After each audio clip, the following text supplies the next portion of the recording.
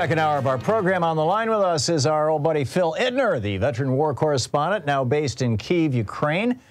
He has a video blog that he updates on a regular basis over on YouTube that you can easily find by just going to youtube.com and plugging in his name, which is Philip Ittner, P-H-I-L-I-P-I-T-T-N-E-R. Ittner Philip. The reverse of that is his Twitter handle. Phil, welcome back to the program. So I'm seeing headlines that there has been a breakthrough. I've also seen articles saying, no, it's not quite a breakthrough, but it is a victory or whatever, through some of the Russian lines in some Tokmak. I have no idea where this is or what this means. Can you fill us in?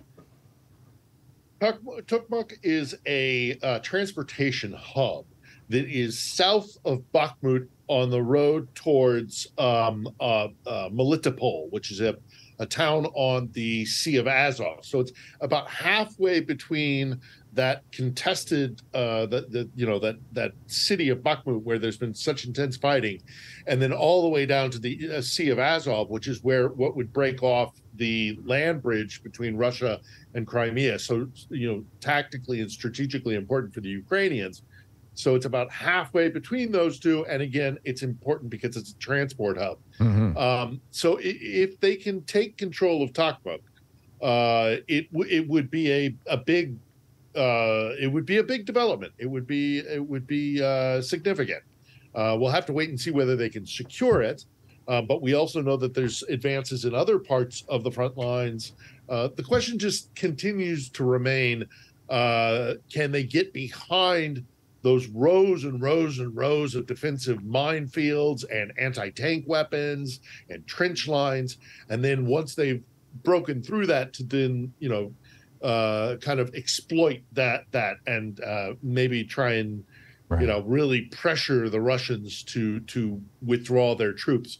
But ultimately, again, as we've talked so many different times, it's all about getting to the sea, and Tokmak is about halfway there. And getting behind the lines like that seems like something where an F-16 or a sophisticated missile battery would be a big help. Sure. Just fly right over the lines. F-16, that's right. An F-16 would be very good at that, hitting the supply lines that support those defensive lines with long-range missiles like the ATACMS, which apparently we're going to get a couple over here, but certainly not in the numbers that maybe the Ukrainians were hoping, and it's still kind of contentious, but it does sound like they're going to at least get a few of these long-range ATACMS missiles that they can fire from the HIMARS.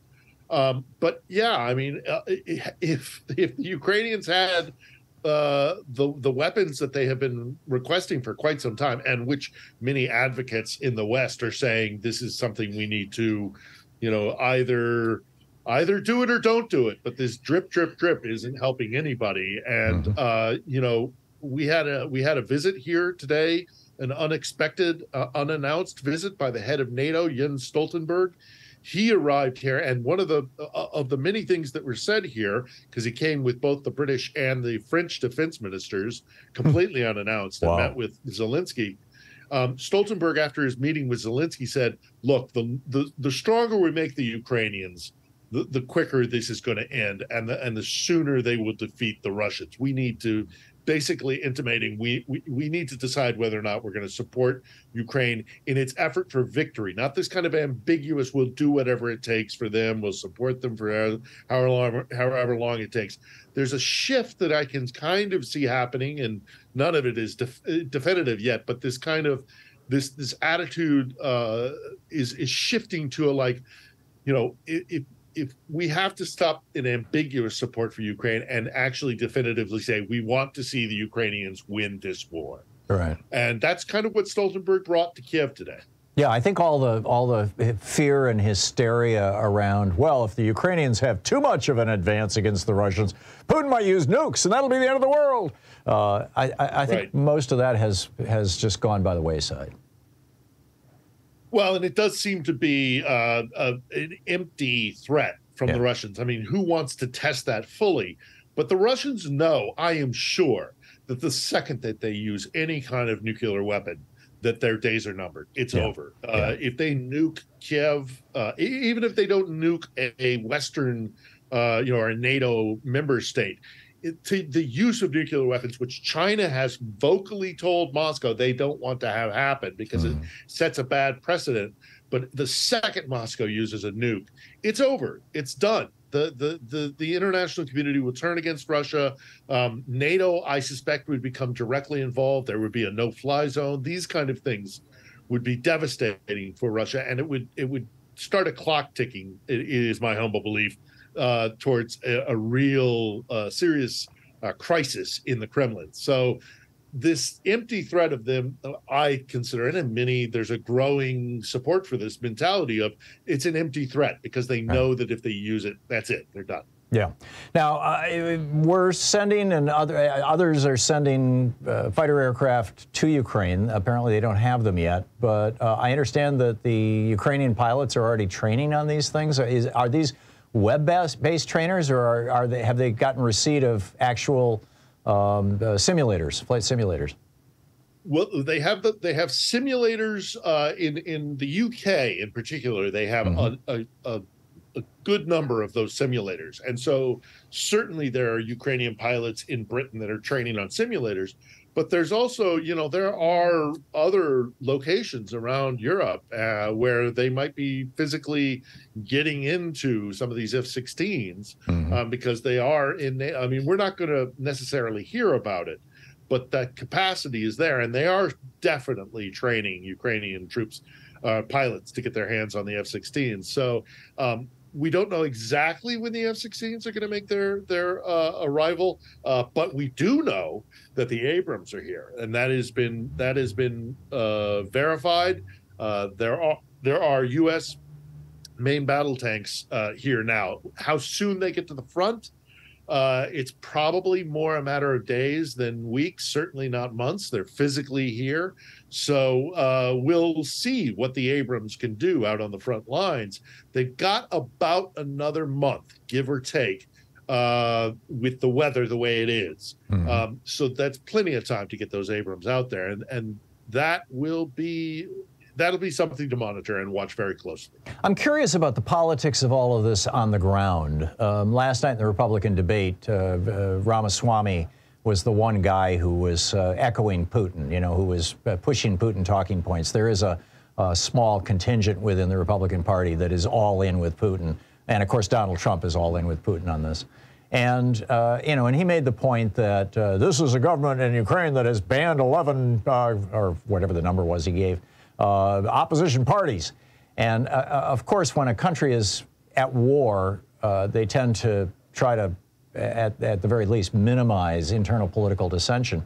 But I'm curious what the political situation is in Ukraine right now. How popular is it's not just that, though, Tom. It's not just that. The guys who make that point about the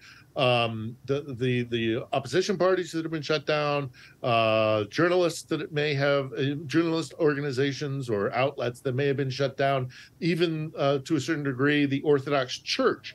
They reveal an ignorance about the situation on the ground here in Ukraine, in that there have been, the analogy I use is that they have been in a shotgun wedding for centuries, and it's been abusive and it's been toxic, but it has been a marriage. And so what is happening is that the Ukrainians are clamping down on basically sock puppet organizations pretending to be Ukrainian, but they're really Russian. They're funded by Moscow. They hold pro-Moscow, pro-Russian positions. They are infiltrators. They're fifth columnists. These are not political parties. They're not earnest journalists. They're not, freedom of speech and freedom of the press is allowed here, but you can't involve yourself in information warfare. And that's what a lot of those outlets were doing, as were many of the political parties who were paid for by the Kremlin. It's not that they are clamping down on dissent. They have a real problem with infiltration by Russian sympathizers, and no country at war is going to allow a fifth column to openly operate within their country, whether that's the church, a political party, or a newspaper. the Ukrainians make a very big point of if you are legitimate in your opposition to the government or to whatever it is, if you are a Ukrainian who holds a dissenting opinions, that's one thing. Right. But if you're paid for and bought by the Kremlin, then you're not working in good faith. You're not legitimate. You are a fifth columnist. Yeah, I that's get right. it. That's what all that is. So Ramaswamy was just to hear that coming from.